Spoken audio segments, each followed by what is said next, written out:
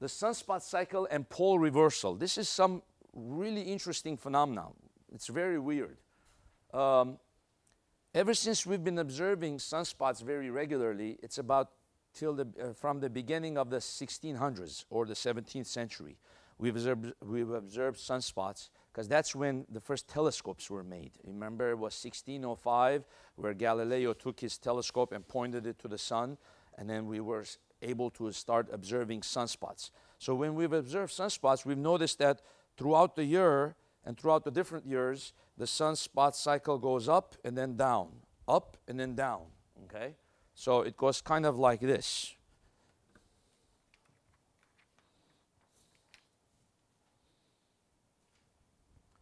In the 1600s, when we first started observing, there weren't that many sunspots. And I'll talk about that in a few minutes, why that is and what happened.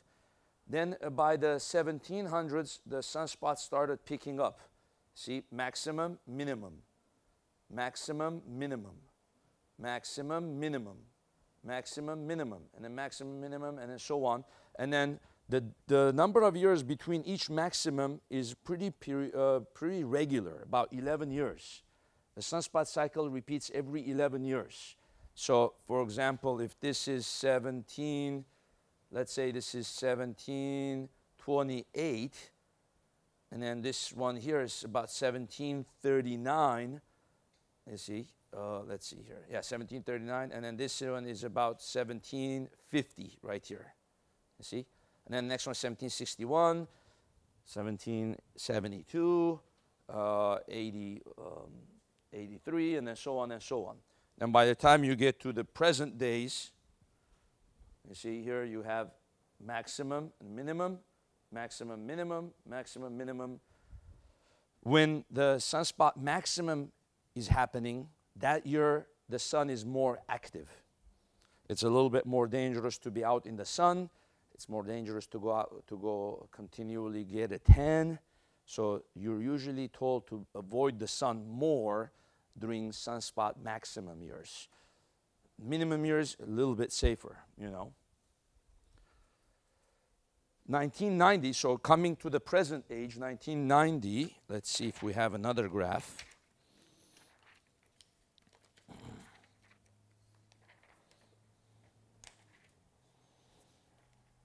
So it's the same thing, you see.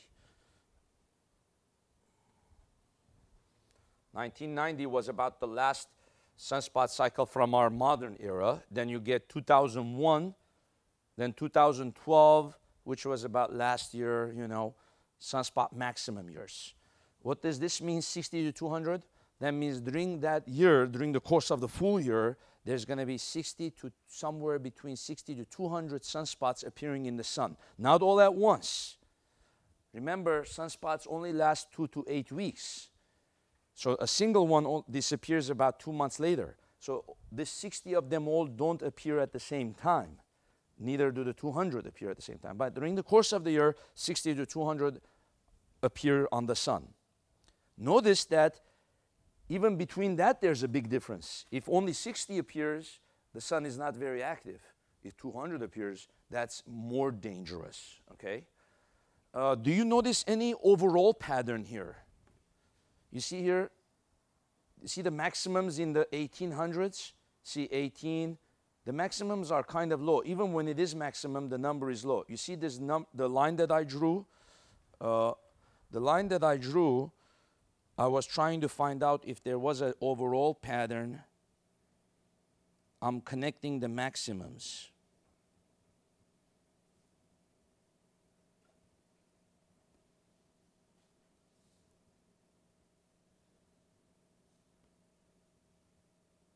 Then it kind of drops and goes back up.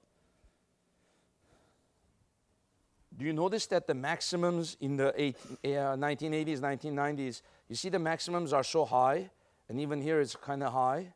The past 40 years or so, 50 years, they're generally higher. But then if you go here, they get down, they get down, they get down. So during from about 1940 and then back, it seemed even the maximums are not too high, you know.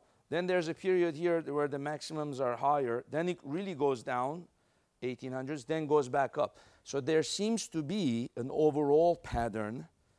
So where even during that pattern, during about 40, 50 years, the maximums are high, high. Then they go back down. And then even when it's a maximum, it's not that high. You see what I'm saying? You hear sometimes, oh, there's global warming. The Earth is getting warmer, warmer, warmer. Part of that might be due to the fact that it seems like we're on an upward trend. The sun is more active. More sunspots are observable now versus back here in the early 1900s, you see. I'm not necessarily saying there is no global warming, that we're not doing anything, you know. So we might still be careful, you know, to do our carbon dioxide emission and all of that. Let's be careful about that. But you have to also know that there's other stuff going on. There's overall maybe a sun cycle happening. Do you see what I'm saying? So maybe the reason we are warming is that the sunspots are more, you know, more prevalent. The sun is more active. And maybe after that, it's going to go back down. And it's not going to be as warm, you see. So there's that overall trend. Sunspot minimums are 2006, 2017. Basically, what that means, in between them, you see, take 5 years or 6 years and add it, you get 2006 and 2017. During that year, very little sunspots, 2 to 20. And then the sunspot minimums would be this one. You see here? Minimums, if I just connect them, the minimums are like this.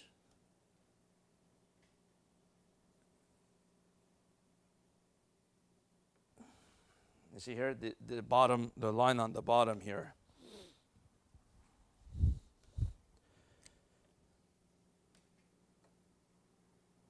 If you notice that even the minimums are a little high now. You see that? The minimums are a little high. Then when you go back to 1960s and 50s, the minimums are lower, and then they're low, low, low, low, low, low, and then the minimums go up again. You see that? Like that. And then the minimums go down. So there's a little pattern with the minimums taking place. So if the sun is more active now, even when it's a minimum, it's still more than back there in the early 1900s, you see. Now, every 11 years, not only does the sunspot cycle start, a new sunspot cycle, but the poles of the sun reverse. North pole becomes south pole becomes north pole. The same thing happens to the Earth's field. Earth's magnetic field also reverses, but it takes many, many hundreds and thousands of years. We don't notice Earth's magnetic field's reversal. Maybe it takes roughly around 300,000 years for the Earth's field to reverse. The sun's field reverses every 11 years. Every 11 years, there's a sunspot cycle. A new one starts, but the field reverses. The field reverses, you see. So if I ask you on the test, how many years does it take for the magnetic cycle to repeat? The whole magnetic cycle. That's usually a trick question, because a lot of students want to put 11 years. Okay? The answer is 22 years, right? The sunspot cycle repeats every 11, but the magnetic cycle repeats 22, because every 11 it reverses itself, you see? So the answer is 22. This picture shows you what this means here.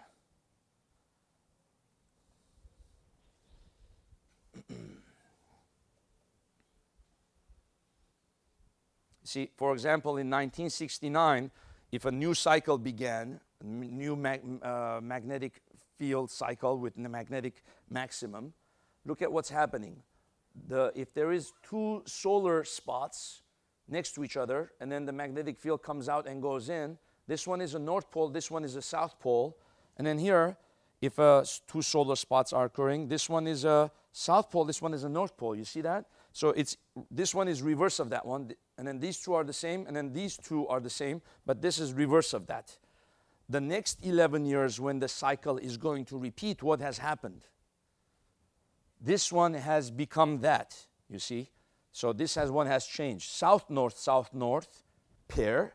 And then this one has turned into north-south pair. Not only that, but up-down reversal has taken place too. If this one was the north magnetic pole, this one was the south magnetic pole. Now this is south, this is north. And then switch back here too. So this way, this way. So every 11 years it switches this way, and then they switch this way too. You see, like that. So this becomes south-north, south-north. So the whole magnetic cycle takes 22 years to repeat.